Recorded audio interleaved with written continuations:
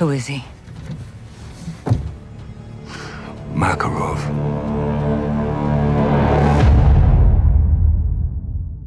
Today we look to rewrite the story of 2023's Modern Warfare 3. This will be a direct sequel to 2022's Modern Warfare 2. For this video, we need to forget Modern Warfare 3 as we know it and think of it as a brand new story. This also isn't a sequel to the Modern Warfare 2 rewritten that we did, as that was a story created by a friend of the channel named Sean, and he is currently working on his vision for Modern Warfare 3. So this is my vision for Modern Warfare 3 as it stands.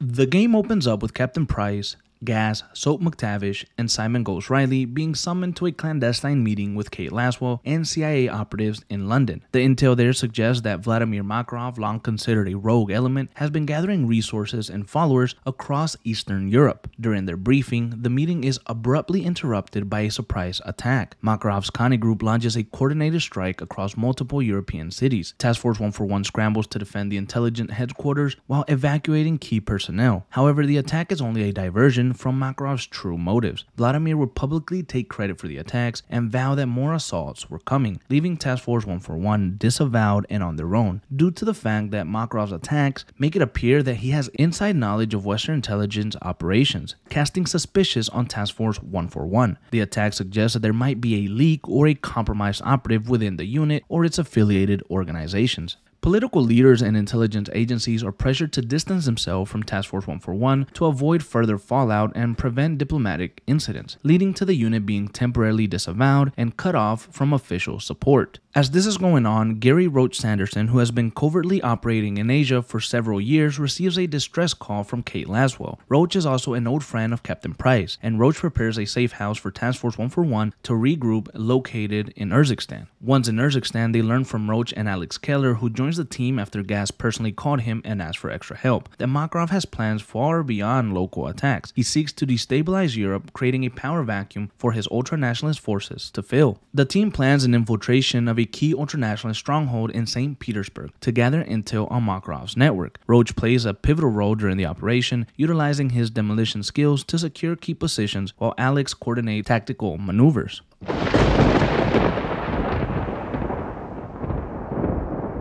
Their next mission takes the team to Paris, where Makarov's Connie group has smuggled a bomb into the city. Task Force 141 must locate and disarm the device before it detonates, causing mass casualties and economic collapse. Captain Price, Soap, Ghost, and Roach lead the ground assault, moving through the narrow streets and alleys of the city, while Alex, Gaz handle the tactical command and intelligence coordination. As the situation escalates, the team is able to intercept the bomb and disarm it before it goes off. However, Alex and Gaz infiltrate Connie's comms and uncover a potential weapons facility belonging to Makarov located in Kazakhstan. Captain Price, Roach, and Gaz travel to Kazakhstan to find this rumored weapons facility. The objective is to infiltrate the facility and destroy any weapons that Makarov has acquired.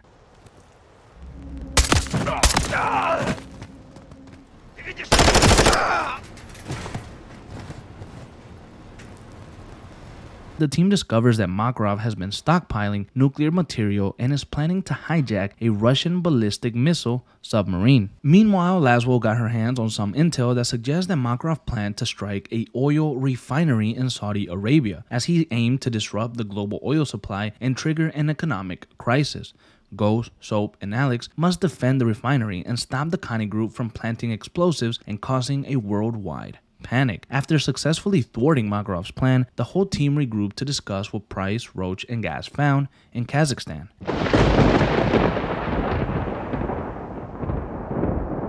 As Makarov launches a bold assault to seize control of the Russian ballistic missile submarine stationed in the Baltic Sea, Task Force 141 has no choice but to launch an underwater assault to stop Makarov from gaining control of the nuclear arsenal located on that submarine.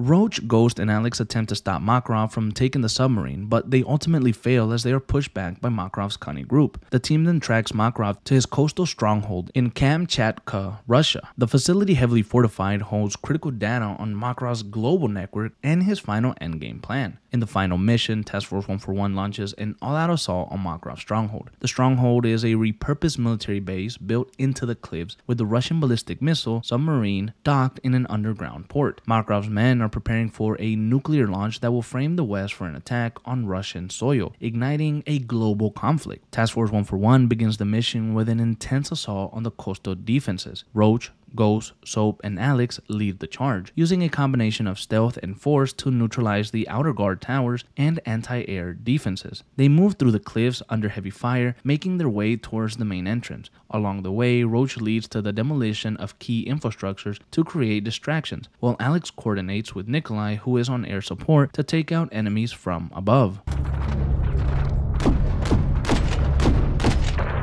He's not going anywhere. Ground team is pushing through the boneyard. Keep us covered. Direct.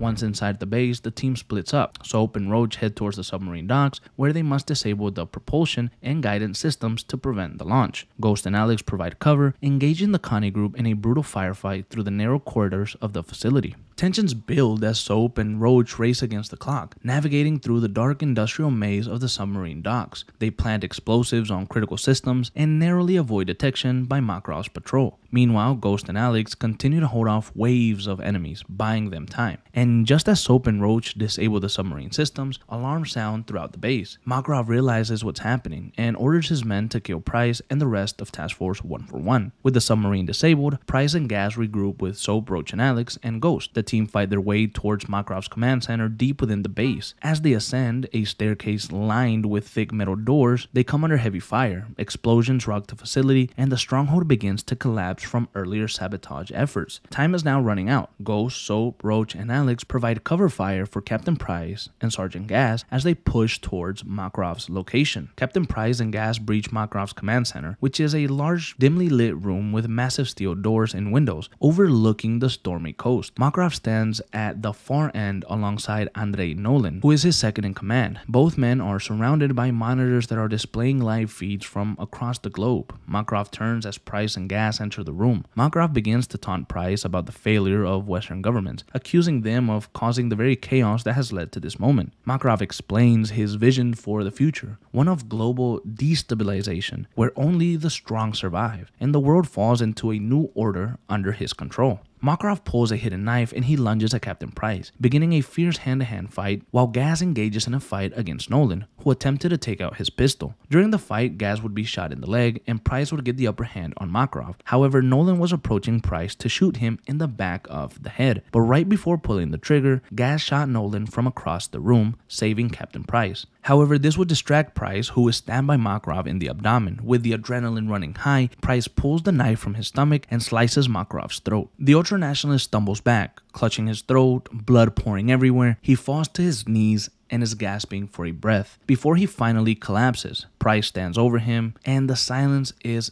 deafening. Moments later, Ghost, Soap, Roach, and Alex burst into the room and find Captain Price and Gas on the floor with Makarov and Nolan dead. They assess the situation quickly and exfil as they look to get Price and Gas help. The story picks up a few weeks later as Price and Gas are recuperating from their injuries. Laswell is visiting Price and lets him know that Task Force 141 has been cleared and reinstated due to their efforts in stopping Makarov. With Makarov defeated and Task Force 141 reinstated, Alex returns to Urzikstan to be with Farah, and Roach is officially assigned to Task Force 141 as a permanent member. Price reflects on the cost of their victory, knowing the world will always need men like them to fight in the shadows, as he thanks Gas for saving his ass. Now the game ends with a post-credit scene in Urzikstan where Farah is found bloodied and on the floor as she yells for Alex, who we see is being dragged out of their home unconscious. Farah passes out and she whispers the name, Captain.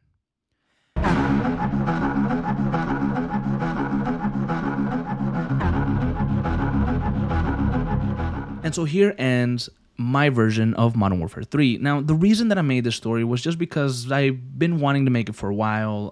You guys had been asking for a rewrite of this particular game, and I thought that maybe if we could make this game more grounded, sort of like Modern Warfare 1 was, Modern Warfare 2019, and instead of making it this big, global, crazy thing, it could be more story focused, more linear, more focused on the task force and its core members, members, include Gary Roach Sanderson, and just kind of see how it would go. Bring Alex back into the fold and make him a prominent player in the story. These are the type of things that I really wanted to dive into and explore during this rewrite. I didn't want to bring Farah in. I didn't want to bring in Los Vaqueros in for no reason. I didn't want to bring back Commander Graves or the Shadow Company. I didn't want to bring General Shepard into this. I wanted to keep it grounded and focused. You know what I'm saying? I think that's where the problem was. There was no focus in the previous game or in the actual Modern Warfare 3 game that we got. And I wanted to just give the story more focus, more linear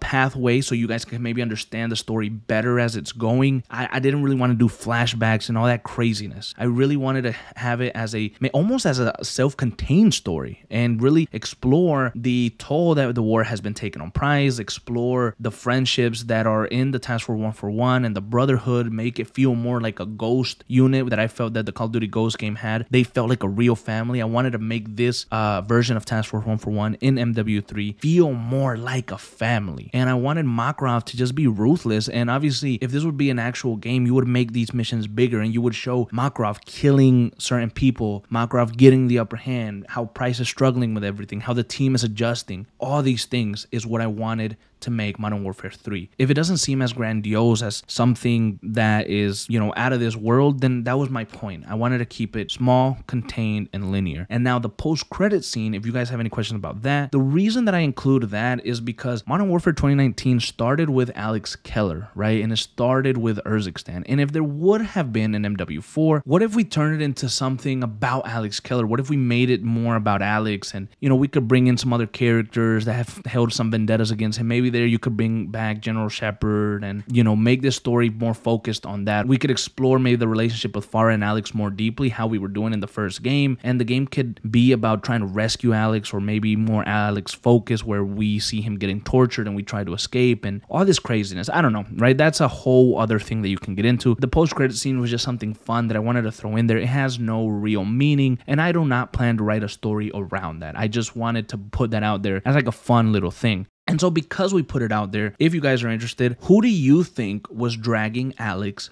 in the post-credit scene out of their home? Who do you think attacked Urzikstan, and who do you think attacked Farah? It'd be pretty cool to see your thoughts on that and who you think was behind the attack in the post-credit scene.